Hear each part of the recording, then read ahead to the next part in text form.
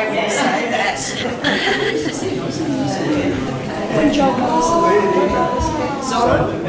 Good morning, ladies and gentlemen. You don't really need to sit down because we're going to do something very special today. If you can come in, we're going to do a quick fire drill. Can I just hear a round of applause? Yay! Yay! So if we can have a look, we've got a quick quiz before you get too comfortable. So every 6 months we want to do a fire drill, or at least once a year, just so we know where all the exits are, we know what to do in case of emergency. Did you know where the exits are in this building? Can you point to them? Well, very good. Okay, let's talk about this one. Where does it go? Have you ever been out this exit? Yeah. Where does it go? Out the side. Out the side. To the bus stop. Where's the other exit? Out the kitchen. Out the kitchen. Where does that one go? Out the backyard. Through the gate. Backyard, through the gate. Maybe we don't even have to do it, Paul. You guys are all so clever. There's one more exit, isn't there? The front. That's the easy one. And where do we meet? At the bus stop. Bus stop. Oh, hang on. Stop. So number one, where's our first aid kit? Does anyone know? Kitchen. In the kitchen. Yeah. Just sort of round that side, isn't it? Just sort of straight over there. And who are our first aid officers? You be one. I'm not actually. I've got to go and do my first aid. I used to be, but not anymore. So, who's our first aid officers? Maria. I'm not an officer, but I have done it. Yeah, and Fiona. I'm a first aider. And Karen. Ah, okay. Yeah. And So, maybe. where's the defibrillator? Where's the defibrillator? Have you got one? We don't have one. We've got a car battery in the. Our Audie's our hard I starter. got jump the lead in the boot. The jumper leads in the boot. So just quickly, so could you do that again? Karen, can you stand up so everyone can see Karen? This is Karen. First aid of Marie. Can you have a look at Marie? And look at Fiona. That's what she looks like over there. Okay, there you go, two people. All right, who's our safe church officer? You are. Yeah, I'm responsible for doing things like this, writing reports when things go wrong, checking things, make sure that we're all being kind to each other and not abusive, etc., etc. Do you actually lodge your reports? Yeah, that board. So we'll write things up and have it at our board meeting, discuss things, and put it in the file, and just monitor situations so they don't get out of control. It's true, Tony. Okay, number 4. How many fire extinguishers do we have, and where are they? Two. There's one over there. See that one? One out there. Two. Okay. One. Steve, do you know where the next one is? There's one here. Where's the next one? In the kitchen. Kitchen. Yeah, you all helped him. In the kitchen, there's one, and there's one more hidden. Out there. Somewhere. Can you be more specific? In the little cupboard. In the little cupboard near the storeroom, where it says fire extinguisher. There's a little sign that says it. Yeah. Who's ever used a fire extinguisher? You have. What do you do, Shane? Do you want to just tell us? What do you do? There's a point you do, you've got to turn it on and push the string and the foam comes out the extinguisher. Okay, so let's just imagine that we're over here and we've got it. You got this bit, and you squirt it whereabouts? On the fire. On the fire. Well done. You've got to pull out the pin and squish the handle down. And hold it, pretty heavy. And you sort of, I think you spray it at the base of the fire. That's what I was trying to get. But you're right, fire will do it. Yeah. What'd you say? You spray it at the assistant pastor. That's pretty funny. Good one. Is that it? Have we got any more questions? I've got a question. Yes. What's the sunflowers for, please? Oh yeah, true. They're mystery sunflowers. Oh, they're not ours? Yeah, they'd be the Karen Ebenezer Baptist Church, who also use this building. They don't do things by halves. So they won't mind if one goes missing? Yeah, they probably will. That's not love and honesty. Yes, it is love, because it's love I'm going to share the love with someone else. Oh dear. I think you might come under the theft category though. Haven't you heard thou shalt not steal? I'm not stealing, I'm borrowing. Robert, can you turn it down a little bit? Can you turn it down a tiny bit? Is that it? Any more questions? Oh, It's a good question. Are they for electrical and paper or just one? Now look, they're multi-use. This one is for, you can see it here, paper, wood, textiles, oil, liquid and electrical. So that's all, that's what they everything. Hey, some people don't know that. That's true. Very helpful, Gordon. Okay, so can we go back to the beginning? So let's all be more Christian-y and churchy and we don't have to go outside, do we? They're pretty good. But you know where the exits are. Do you notice that there's something else up above the extinguisher? A fire blanket. In? Very good. Fire blanket. What do you do? Yes. Who's ever used a fire blanket? You have? Yes. Tell us about it. What do you do with a fire blanket? Well, you've got to do a fire on the stove and you have to pull it out of its container and put it over the fire. Because if you just blow it, the oil might be everywhere. No, you just water on Keeps you warm. Oh, Marie! Marie! So I didn't even know that. So you get the fire blanket out of the packet, you spread it like that, and you cook it over the fire, and it just goes out. And to open it, it actually opens at the bottom and you pull the blanket out from the bottom. And you can't reuse it, you have to go and buy another one. So you're saying it just hangs it on the wall, you just yank it out, like a hand towel or whatever. Yep. This is great. I'm learning things. All right, okay. We just give everyone a great big clap for being so very, very good at this stuff. And now You're we can all settle qualified. down. And now we'll settle down. Let's Get holy and Christian-y. Right, okay. I hope we can still. Okay, so can I just ask you who's grateful for something?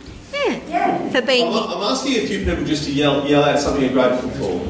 being here this morning. Being here. For God's honesty, please. For God's honesty. Yeah. Grateful that our fire drill ended. All right, I'm going to actually pray because we're going to have to be more calm down, everyone. All right. So, Father, thank you that we can meet in your special place, this church, Lord, this temple, and we praise you, Lord, that we can be a body and ask you a miracle of love and the Holy Spirit to be here. Thank you that we can operate, Lord, as your bride. And Lord, I thank you that although we're not worthy, you accept us as your children and fill us with your Spirit, even though we're sinners and we just sin all the time. We thank you that nevertheless you hold us closely and give us a robe of righteousness and a ring on our finger and call us your sons and daughters and your prize, your apple of your eye. Thank you, Lord. We're grateful for that. Anything else you're grateful for from God? You just yell it out, please. Freedom. Freedom. And sickness. You're grateful for sickness? Yes. Why is that? Because I feel sorry for people who get sick. And sickness can make you character, can't it? Yeah. Perseverance.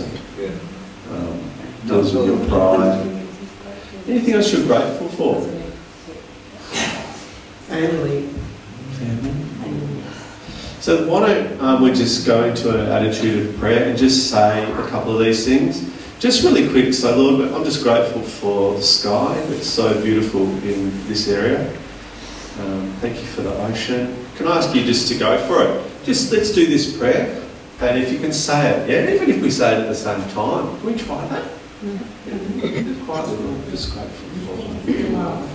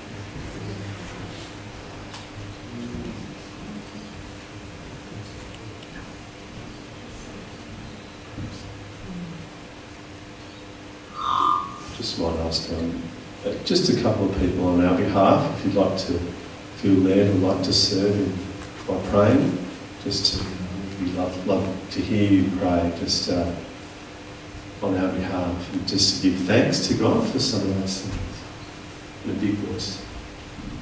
Lord, we thank you that you are an amazing, awesome God. We thank you that you bless us with blessings every day. We thank you for so many promises in your word, Lord. We thank you for your love. We thank you for your patience, your goodness, your kindness towards us, Lord. We thank you for so many things, Lord. We thank you for this church. We thank you for the people doing good in our world, Lord. And we just have so much to thank you for. So we just love you, Lord, and thank you for all your blessings.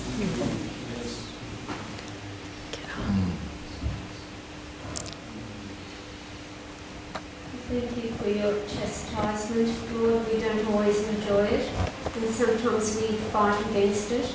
But Lord, we're just so grateful you don't leave us in our sin and in our misery. And for the people that help us through it too, Father. We thank you that you send people that we can talk to. And we especially thank you for your Holy Spirit, that is a constant teacher and a companion, the Paraclete, that is always with us, that leads us into all truth. Lord, we're just so grateful that we're not orphans. We have a good Father. Amen. So we're going to sing a song that requires the happy people in the building can sing and dance a little bit. So if you're wanting to wave your flag, did you bring your flag, Tony? You can give it it's body life. All right, so I'll just pray anyway for them. Lord, we just thank you for Paul and Karen and ask for your blessing as they travel, for travelling mercies, for joy and laughter, and for those moments where you go, oh wow, isn't that beautiful together. Lord, bless them with joy and refreshment, please. And we just pray that we'd be okay here without them too. Okay, thank you, Lord. All right, so I'm heading over to Paul Hills. Can you give him a rousing applause? Stand your feet, that's fine.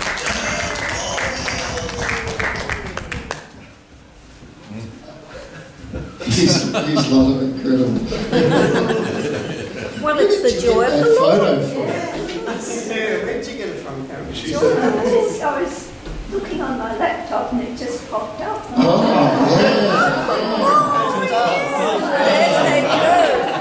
We know your laptop, Carol. Because I had it from 4 calls. Wow. Did you like the hair? Wow. And I'd have it cut too. Yeah. Oh, gee. The 70s, eh? Aren't they incredible? Yeah. That was 77. 77, so 45 years later. Yeah. Wow. Those were the days, my friend. I thought they'd never end. That's great. Oh, it was a great day. Who enjoyed their wedding day? I hope you did. I thought it was a great day. That was really fantastic. So, praise God. Eh? And you know, just a little quick story that elder at the Church of Christ in Ballarat used to talk to me when I was sort of only just sort of hanging in there with God, but I used to go to the Church of Christ, and the minister was Frank Hunting, and he was a hellfire and brimstone preacher. Like, I loved him. I thought he was fantastic. He used to convict me every time I went. and the elder said to me, "Come along to this church camp." And I thought, yeah, God, I've got to get myself really right with you. That's all I'm going to do. I'm going to go to this camp and get right with you, God. And as soon as I saw Karen, I was totally distracted. That was it. That was it. You know what's funny? This other guy came and sat next to her. And I thought, no way, mate.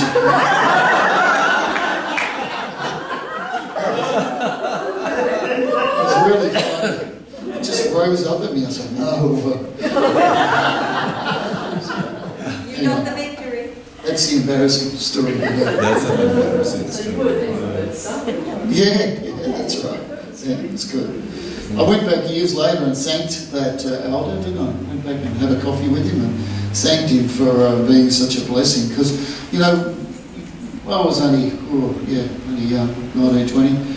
And you need older people. You need people around who will just give you that little bit of guidance and hang with you and listen to you. And this guy did that.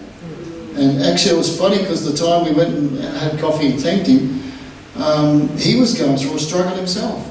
You know, he was going through a battle. Oh, have I done anything for you, God? What have I done? You know, he was in one of those seasons. And so it was a joy. That was a joy. Go and thank him. It was really good. Bless him. Bless God. Okay, let's get to the Word of God and see what the Lord's going to show us. First of all, let's just pray. Hey? Thank you, God. Thank you. Oh, Lord, you know I love that song, Holy God, Holy God, that we sung today, Lord. And I just thank you that you are a holy God. Lord, in the midst of our weaknesses and failings, Lord, your grace and your mercy comes to bless us because you are so holy. We thank you. We bless you this morning. We pray, Lord, that your word might come with great power and weight into our hearts this morning. And that all the words that are not of you, Lord, would fall away, but your words, Lord God, might penetrate deep into our hearts. We ask today. Thank you, Holy God. Thank you for your word. We pray. Thank you, Jesus. Hallelujah. Hallelujah. Praise God. Praise God.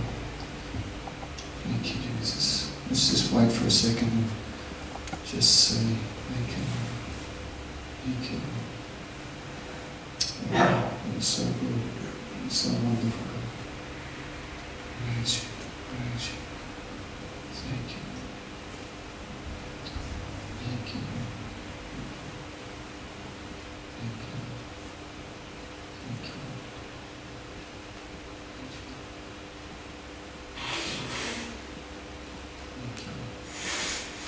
I don't know what sort of a week you've had, but just now can be just a little precious moment where you just, as we've already said this morning, receive from the Lord this morning. So if you just need the Holy Spirit to touch you this morning, minister to you, just for a moment, we're just going to wait and receive from the Lord. You might want to show the Lord in a physical way by opening your hands or something like that. We're just going to follow the Holy Spirit who's said to me so much this year, make time for me. Make time for me. And that rain is going to fall. That rain of the Holy Spirit is going to fall when we make time for God. This morning, wherever you need the Lord's touch this morning,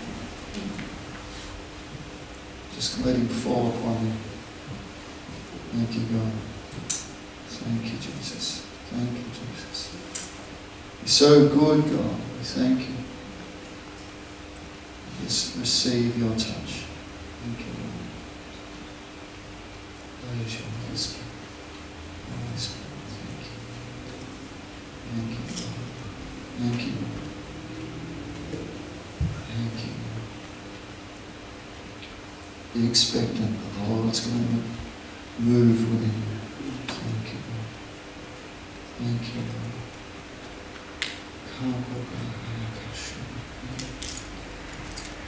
Bless you. Thank you, Lord. Thank you, Holy Spirit. Wind of the Spirit, blow. The Spirit.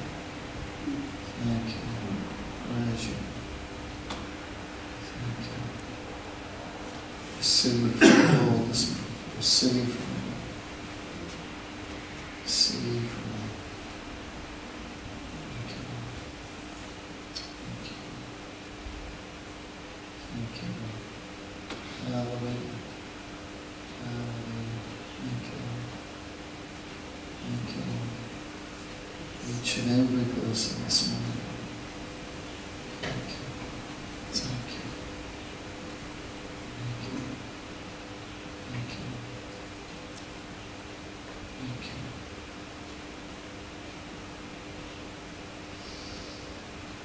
You know, I've been hearing from the Lord this week of how I believe the Spirit wants to just bring up the gifts in people's lives. You know, the gifts of the Spirit. And I don't know if the Lord's been speaking to you, but just receive from Him this morning. And I believe the gift of prophecy is going to rise up. You know, be raised up in people's hearts. If that's you, if you're hungry for that gift of prophecy, that will bless the church, then just receive from the Lord. Because I just know the Spirit's moving now to equip the church. Lord, would you equip us even more today, Lord God.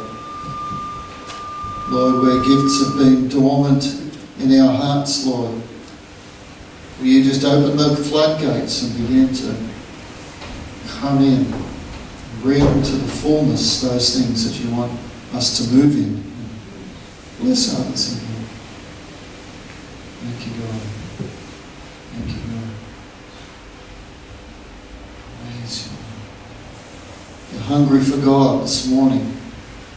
And He's going to come and fill you up. This is what He's wanting for the church. Lord, fill us up this morning so that we don't stay religious and we don't stay as we are, Lord. Come and fill us up this morning, we pray. We don't want to just go through the religious motions, Lord. We're hungry for God. Hungry for Him. Thank you, God. Thank you.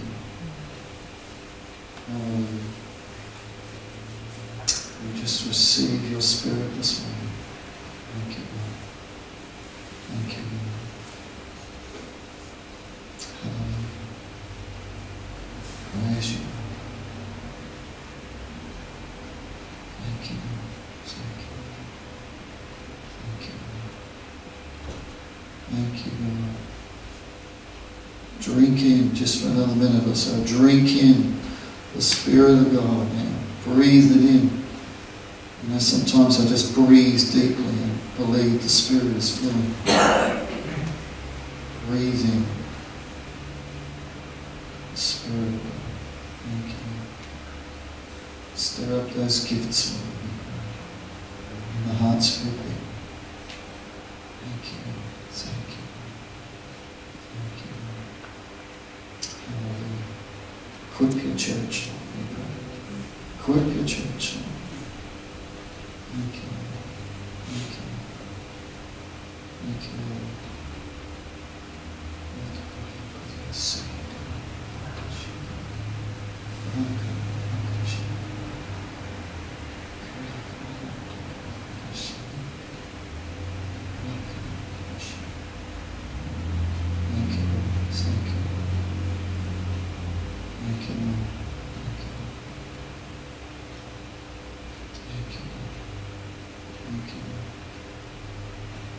Lord, I just pray a blessing of your love as we mentioned this morning. I just pray that blessing of your love over every person here. I just know there's some people whose hearts have been really hurting. And I just pray, Lord, that your love would flood in, your joy and your love would flood into hearts this morning, Lord God. Come and do a mighty work, we ask, Lord, in the hearts of every person here. And I want you to just receive that love this morning. Receive it from God. Thank you, Jesus. Thank you. Let's go. Let's go. Let's go. You know, it's we're really coming into a mighty place in the Spirit of God. We really are. As things are beginning to turn around. I know it. I've just experienced it during this week, especially. The Lord speaking to me about things turning around. We said last time that we're coming into the timing of God, and we are. Watch out. I used the word watch out. I thought that might have sounded a bit odd, but in a good way. Watch out. Watch for how the Spirit of God is moving in your lives and in people around about you in situations. Because we're starting to see breakthrough and turnaround. It's happening now. I just couldn't get over it last week how It was like everything I did almost turned to gold. All these different things happened, and I thought, that's you, God. That's not me. That's you, God, just making it all happen. And it's turning around. And I'm beginning to see other prophetic people talking about this breakthrough and this turning around in what God is doing now. And it's so exciting that God is bringing it about. So watch out. Be expectant for what God is doing in your life and through you. Okay? Because it's a wonderful thing that God is doing. It really is. And it's for those who are hungry for God. We can choose, and this will be the challenge to the church in the days ahead. You can stay as you are and be content and be satisfied. You know, a little bit of God, a little bit of church. We can stay satisfied if we want to. If we want to. But all we need is the willingness to follow God. Remember the last few weeks ago we talked about worship, didn't we? We talked about the mixture in the church, you know, the mixture of religion and self and the world. They were the three main things we talked about, the mixture in the church. But God's moving to get the mixture out of our hearts, isn't He? And to make us fully seeking God with all of our hearts. I think I mentioned Youth for Christ have got a new sort of a theme or a heading, and it says, deny yourself and follow God radically. I thought, yeah, I love that. Deny yourself and follow God radically. And that's the only way we're going to walk it through in these days ahead. We're having a nice little lull now where it's just sort of coming back around to sort of like normal, aren't we? Except for poor people who've lost their jobs because of the mandates. But we're sort of coming around to something similar to normal. But, you know, don't be fooled now, because we can't let our guard down. This is the time to press in to a deeper place with God. Otherwise, when all the rest of it hits, which it will hit in the next while, and all the rest of it hits, because we're in the beginning of sorrows, that last days, beginning of sorrows, Matthew 24. We're only going to walk through that well if we're close to God. We're hungry for God. That's what's going to happen. So we talked about that last time. We talked about surrender. You know, don't think that we can go forward in God without surrender. Without surrender. Because our verse this year, what is it? Isaiah 60? Arise. Arise. Have you been thinking about what's the word? Rising up in God. Have you been thinking about that? Do we even want to go to a higher place in God? This is the challenge that the Spirit of God is bringing to the church. The world so gets into our heads, doesn't it? And it can have this dulling effect on us if we're not walking day by day, denying ourselves and following God with all of our hearts. This Youth for Christ heading that I saw in their pamphlet, you know, they're saying to the young people, we need another Jesus movement. Come on, kids. Come on, young people. You know, they're really being moved by God to stir up the young people. And I love it. Deny yourself and follow God radically. But it's not just to the young people. It's to us. We're so needed. We need to be standing and walking with those young people, don't we? We need to be loving them. You know? This week I was talking to my daughter who's a fairly new Christian. Yeah. And she said to the church, and I said to her, God kept saying over and over again that the young people need to get beside the older people, because the older women would train the younger women. Yeah. And that's our role, like as we get older and more mature in Christ, is to actually get beside the younger people to mentor them. That's right, absolutely. We so do.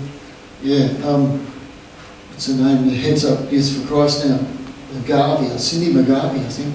She heads it up. She said she's sitting down with young people just reading the Bible with them. And she's sharing an Bible reading app with them. and they're reading together. And she said they're just hungry as we continue to get with them, you know, mentor them like that. They're hungry for God. So it's an exciting time that we're in. It really is. But the challenge is there to us, to not let our guard down now, and to continue to seek God with all of our hearts. Because this is a different church that's going forward into these last days. It's a different church. You know, we're on the verge of God raising us up to a place, I believe, of real power and authority in God. You know, to really move forward and display to the world how real God is, how powerful God is, and how He can change people's lives. And shouldn't we want that when you think of all of the young people and other people around about us who are suffering with mental health and all sorts of other issues, sickness and everything? The church is called to minister into them.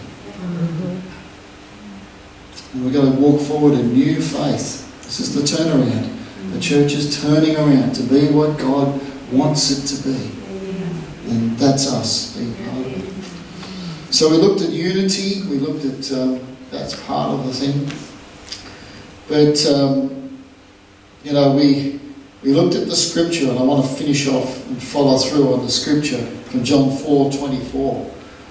That God is spirit, and those who worship Him must worship Him in spirit and in truth.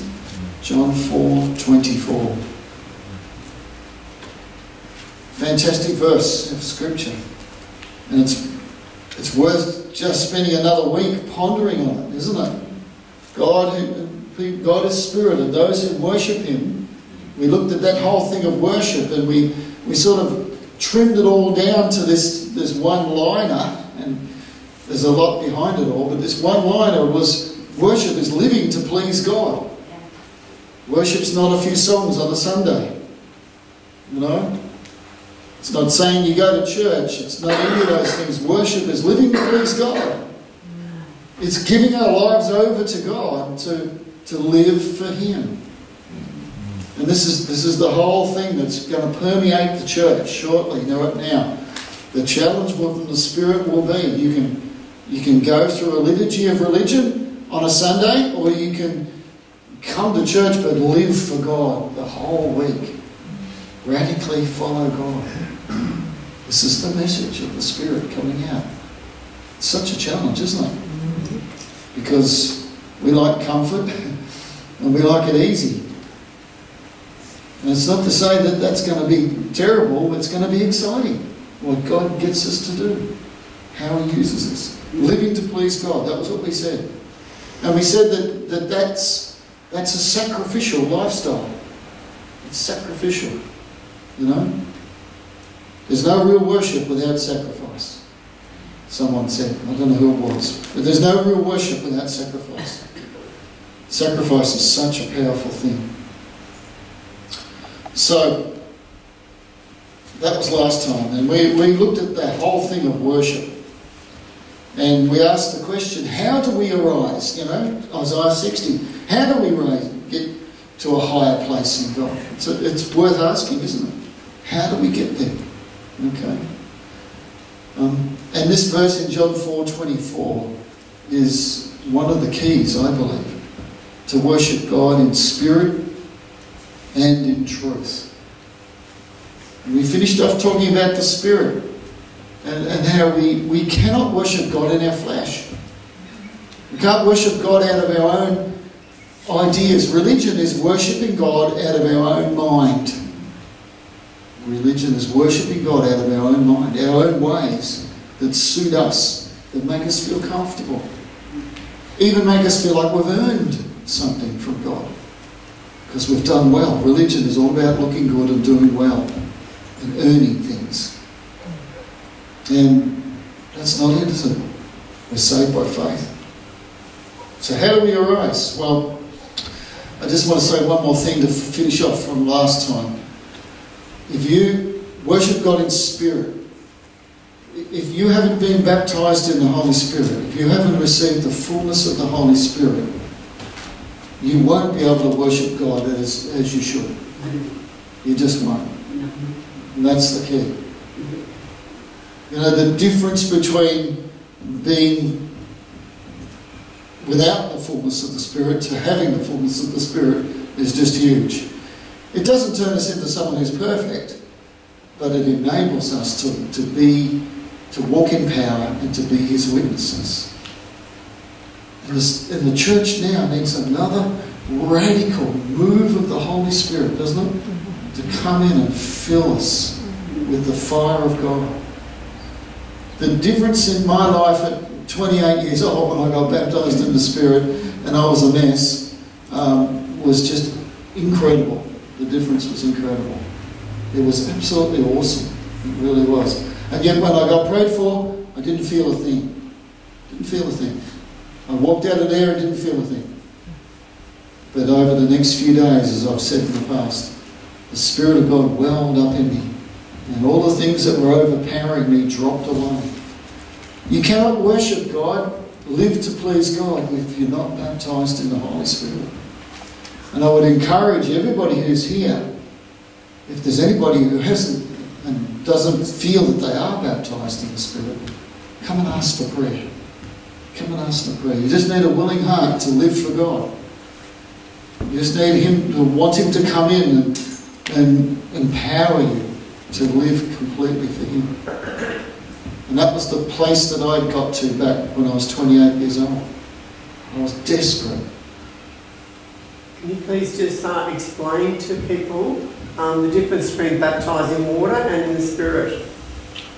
Because that term is moved around, but to get an understanding for people that may not know. Good. Yeah, the key word is baptised, which in the Bible is to be immersed. To be immersed. And so when we're baptised in water, we're identifying with the death of Jesus in a physical manner, aren't we? And in a way, we're demonstrating to those who see that we are willing to die with Him and be raised up into a new creation, into a new person, to new life. And so we're physically demonstrating our belief in that, in what Christ has done. But the key word is immersed, the baptism or the fullness of the Spirit into our lives, if we go to that side of it. And it's almost mystical in one way. You know, the Bible talks about it, gives examples of it, stories of it. The Apostle Paul goes and meets people, was it in Antioch, I think it was? No, it was Ephesus, sorry. In Ephesus, doesn't he? And he sees people who had confessed Jesus but had never been baptised in the Spirit. And he asks them, what baptism have you had? And they said, water baptism from John. And then he prays that they're baptised in the Holy Spirit. And, you know, the Bible demonstrates how necessary it is for us to walk in the fullness of the Spirit of God. It really is. But don't ask unless you're willing to really give your life over to God. There's a lot of people who have sometimes been disappointed and when they've asked to be prayed for, but their hearts weren't right. Their hearts were still to live for themselves. See, the whole thing is that this is a surrender. This is a giving your heart over to God. You know, God doesn't come in and fill someone who's full of themselves. That's the simplest way to put it. If we're full of ourselves, we're not going to have God. You know, when I was 28, it was a surrender of my will. Because I sat there in my sister's church, as some of you would have heard me say, crying. I was so embarrassed. I was just so embarrassed. I was crying. But it was the repentance of God coming on my heart. It was repentance. And for a moment I said, God, no, this is too hard. Because I was so embarrassed. I couldn't actually stop crying. I wanted to. And at that point I was so hardened in my heart from the things of God. But God somehow got in there. And He broke my heart. And the thing was that I had to come to this point where I had to surrender. And as I said, for a moment I said, no, God. And God's presence left me. that sounds like nothing to you. But when I felt God's presence leave me, I almost ran out the door. I was so scared. Because I suddenly realised I'd lost something that I didn't know was there. That was God, His presence.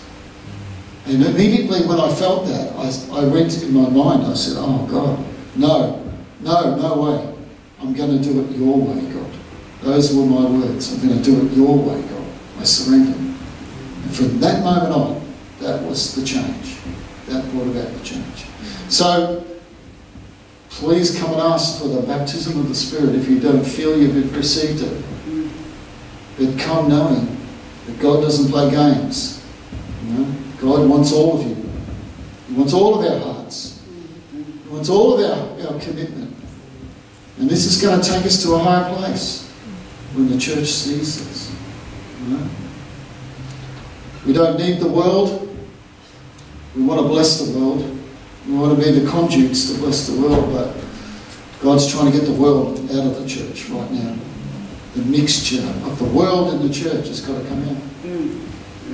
The mixture of, grand, wonderful church services where one person is highlighted so much. Those things are going to be taken down, to the humility of God's family together, loving each other.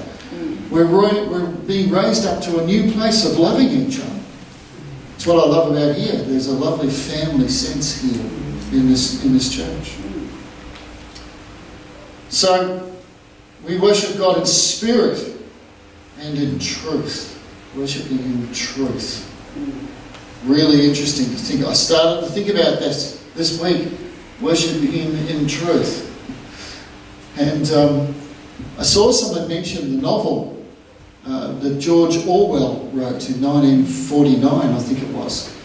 1984. I don't want to confuse you with dates, but it was written in 1949. But the book was 1984, George Orwell's, wasn't it?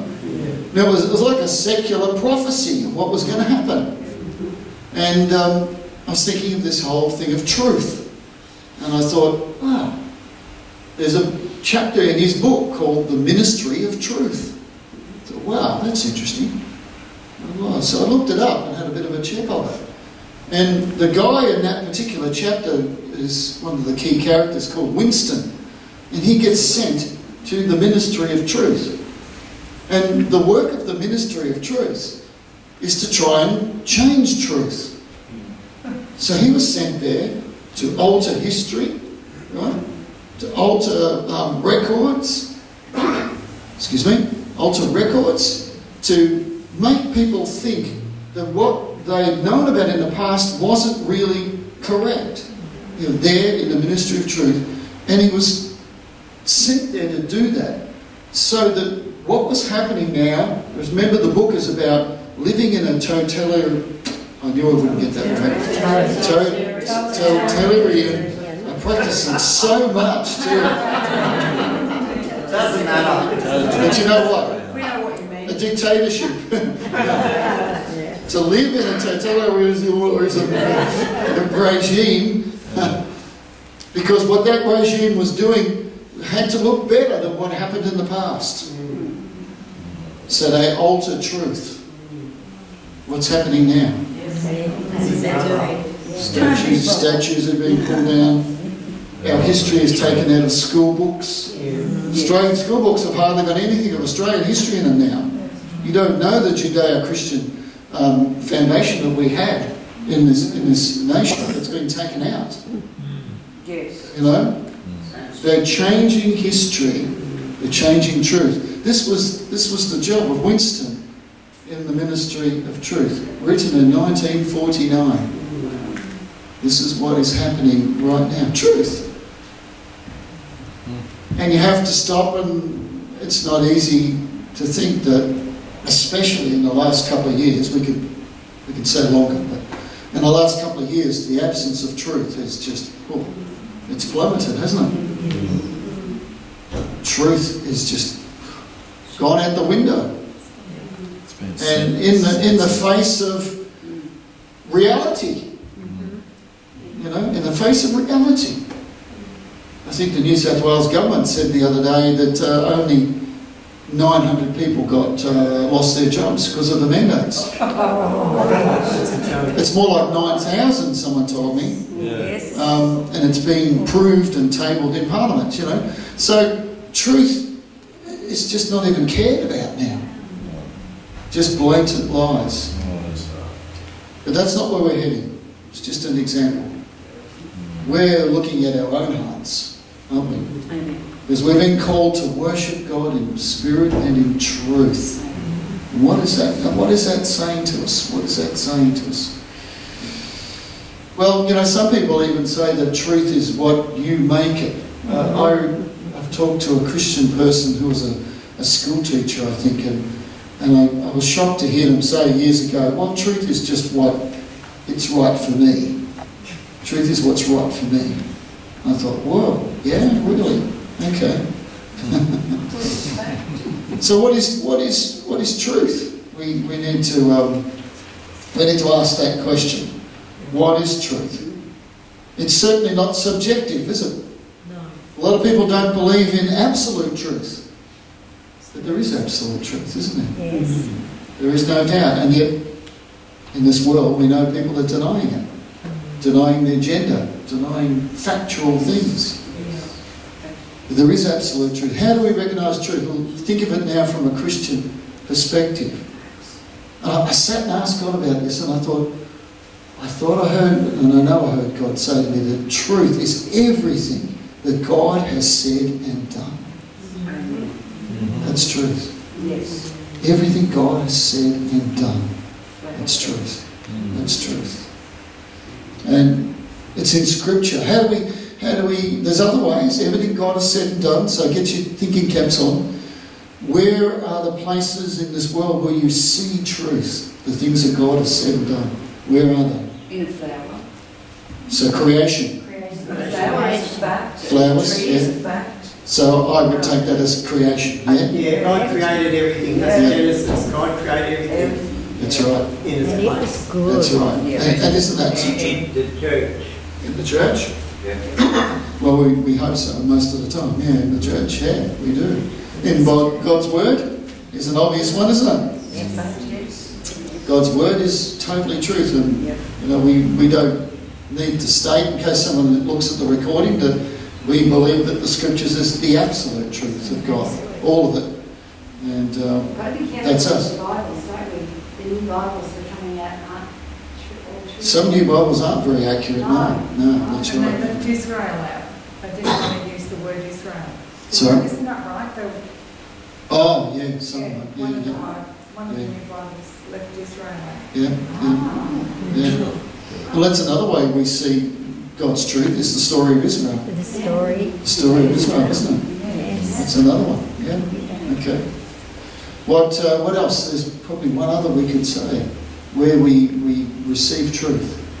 Jesus on the cross. Yeah, that's true. That's all truth. That's historical truth. That's right. Sorry, loves? Stars and moon.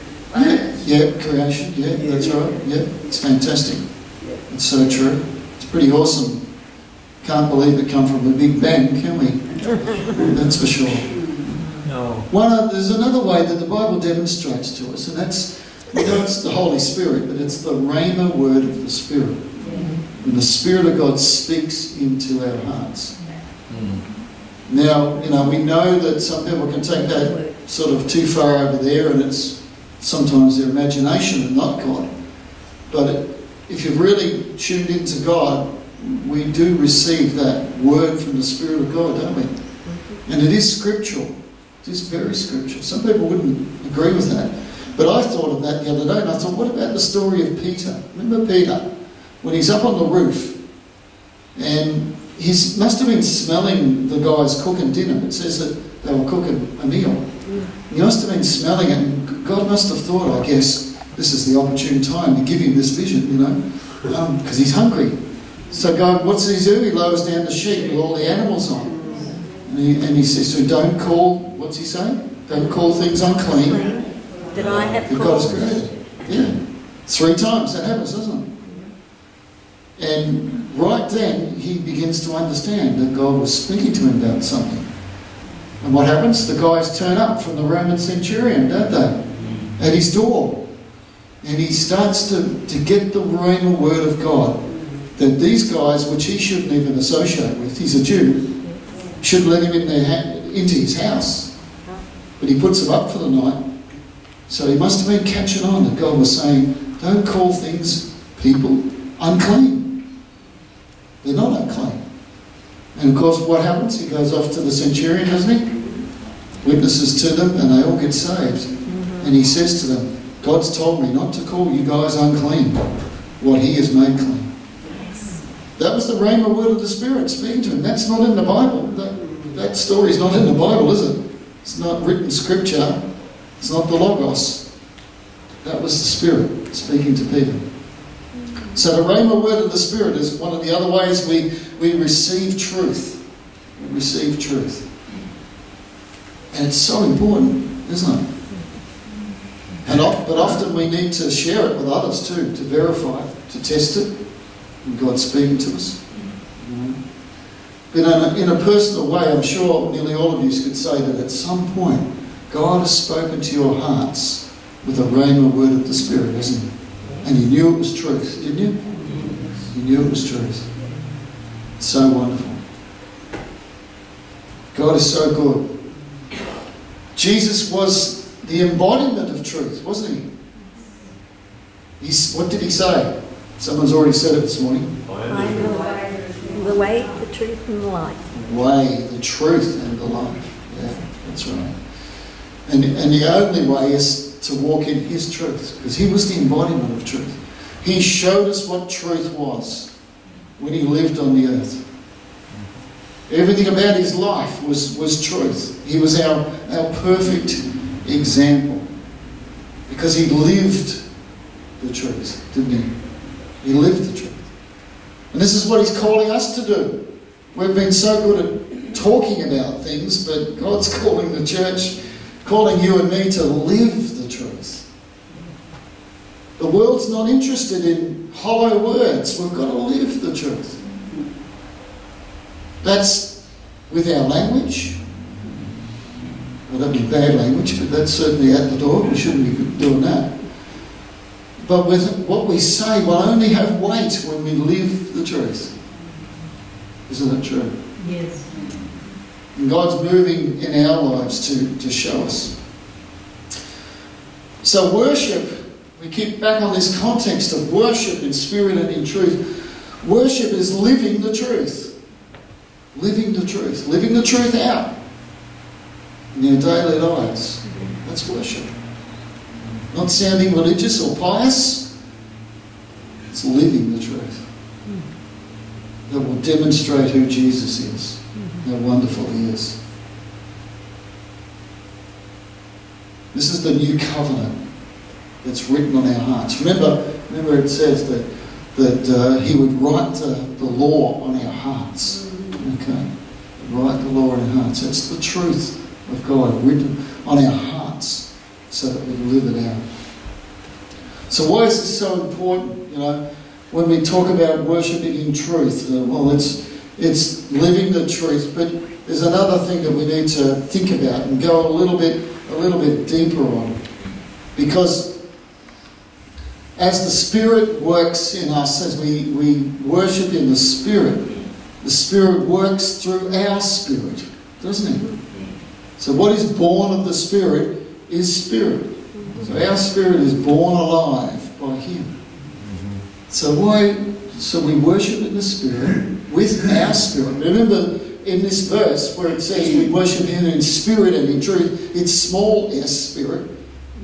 It's worship in spirit, our spirit, and in truth.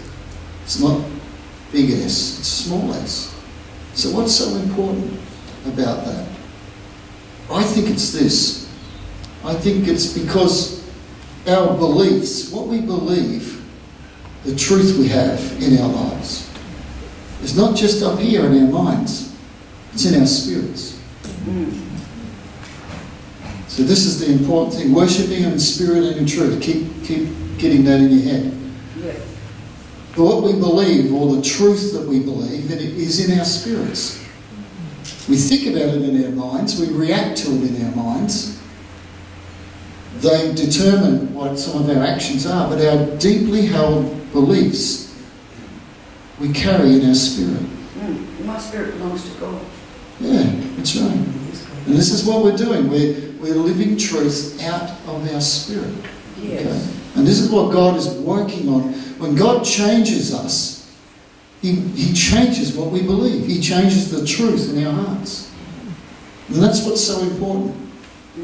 To understand that when we worship God, if we have wrong beliefs in our hearts, then we don't live out of truth and we don't live out of the Spirit. Is that easy? Does that make sense? Yes. I hope so.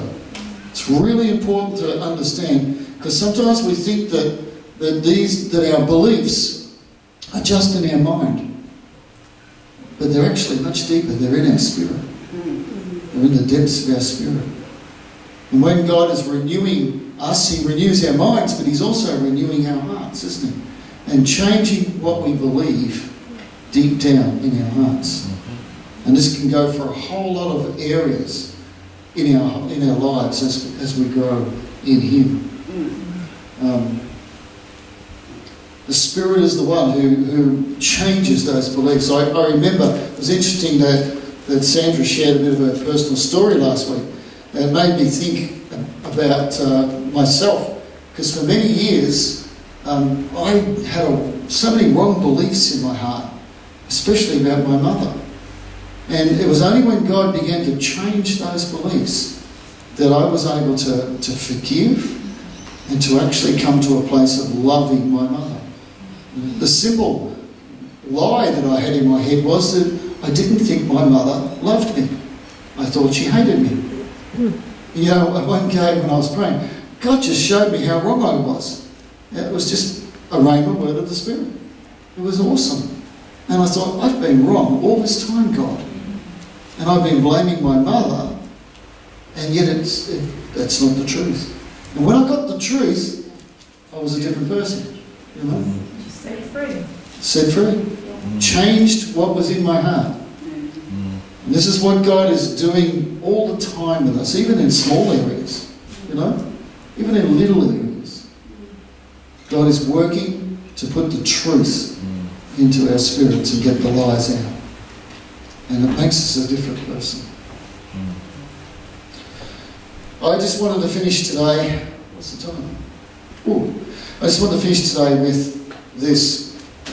I wrote this down. What are you believing in your heart that's hindering your ability to live to please God? In other words, to worship. What's stuck in your heart? If there is, and I think we all have. What's stuck in your heart? What lie, what false belief is stuck that hinders your ability to worship God as He would want you to? I wrote some examples down. I'll give you some examples. I've heard this one a lot. God doesn't speak to me. And that's sometimes the lie we have in our hearts, where some people think that God doesn't speak to them. And there can be all sorts of clutter and all sorts of other stuff up there that's in the road, but it's a lie. It's stuck in your heart. It's a lie. God's voice sometimes is very soft, and you have to be in the right place to pick it up and discern it.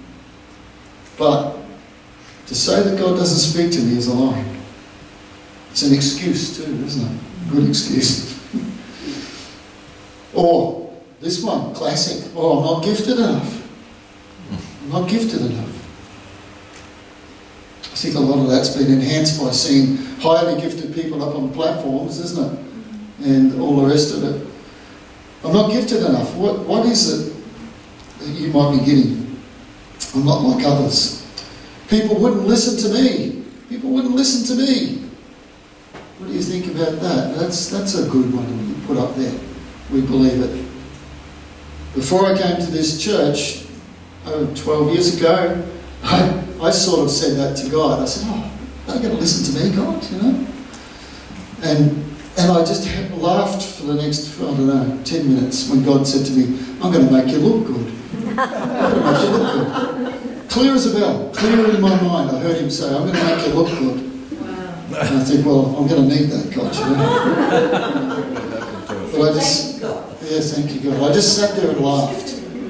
I really, honestly did. I sat there and laughed. Well, here's another one I thought of. Some people go around saying, I'm a failure. Everything I do just goes wrong. How can I do anything for you, God? How can I do this or that you're asking me to do? Things always go wrong. Haven't you heard that before? Yeah. It's a classic, isn't it? Okay. But some people believe that. They really do. Or the obvious, you know, I'm too old. And we know how God uses anybody and everybody, doesn't he? Or too young. Yeah. I heard this one from someone once. I've done my bit for the church, for God. Oh, yes. They believe they've done all they needed to do. I've done my bit for the church. Time to have a rest. Okay. or this one. I'm okay. I'm okay as I am. I'll be okay. I'll get by. People don't want to change, and so they believe that they're okay. They put it in those words, I'm okay. But what they're really saying is, I'm just prepared to trust in myself. I'll get by. I'll make it somehow. It's called trusting yourself. You know? And some people are sucked in by that line. That they'll make things happen and they'll work it out, get by. And so they will walk their own walk. They walk their own life. Yeah. That's a huge one. There's so many, isn't there? There might not be big ones, they can be little ones. You know, little fears, lies that are stuck in our minds that stop us, you know, from doing stuff. Yes, Kim? When you talk about the people that say I'm a failure, I was listening a couple of years ago, actually 4 years ago, to some teaching at the church before I moved over this side, and they were listening to Andrew Womack. Oh, yeah. And he was saying how he walks around and says, I'm blessed, I'm so blessed, I'm so blessed. And he said it's just amazing the blessings that come your way when you confess the opposite of that. Like instead of saying I'm a failure, you actually confess that you're a blessing. Yeah, that's right. Yeah, absolutely. Yeah, very good. That's so true. So let's finish now for a moment, and you know, let's just listen to God for a bit and see if there's anything in your heart, in our hearts, that's hindering us from worshipping God in truth. We're replacing the lies with the truth. That's what we're doing. That's what God is doing. We thank you, Holy Spirit, for speaking to us. Lord God, it may be just a small thing, but you're working on every little detail in our lives. Because you're a holy God. And you said to us, Lord, be holy as I am holy. And Lord, we want to do that. We want to be in that place. So Lord, we just thank you. Thank you, Holy Spirit. If you don't reveal it now, that you would reveal it even during the week, in the days ahead, oh God, what you're saying to us. So that we're full of your truth, Lord. We want to be full of your truth, God. Fill us up with your truth.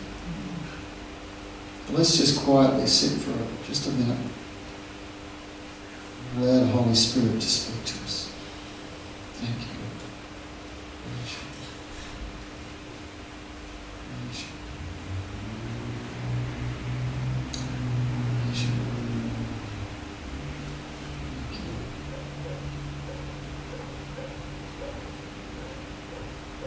Thank you. Thank you.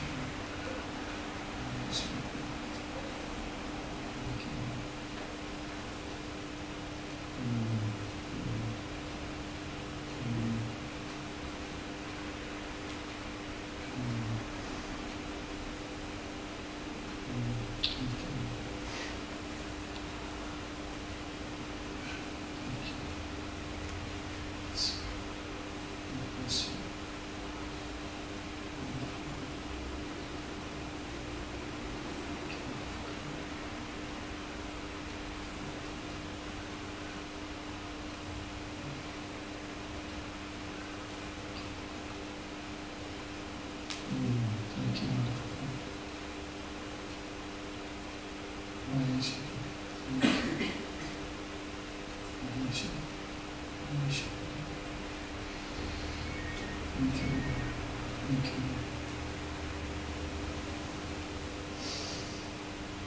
Holy God, we thank you for speaking to us. Lord, don't let us walk out of here and forget what you've said. May all of your words reside in our hearts. May we be open and willing to listen to you still further as you speak to us, as you raise us up. I just want to declare over you, over these next few weeks, the blessing of God. Don't forget the turnaround. Don't forget that He's making things different now. Okay? Watch out for what He's doing and rejoice. He's releasing joy into heavy hearts. He's changing situations around about you that have hindered things. He's doing a new thing. It's a new time and it's beginning now. And we just have to be open to it. We just have to be willing to follow God. If you're not willing, you'll walk down another path. And Lord, I pray the blessing over every person here today. The blessing of new things in their life. Lord God. New ways of doing things. Eyes that are more open to the Spirit of God. Ears that are more open to the Spirit of God. I pray that dull ears will hear the rhema word of God. That the scriptures might stand out to you like neon lights. Oh, thank you for your blessing, Lord God. Thank you for your blessing. Thank you, Jesus. And convict us, Lord, where we need to be convicted. And heal us. Heal us, Lord. Lord, sweep through us and heal us, we pray. Thank you, Jesus. Thank you, Lord. Thank you, Lord.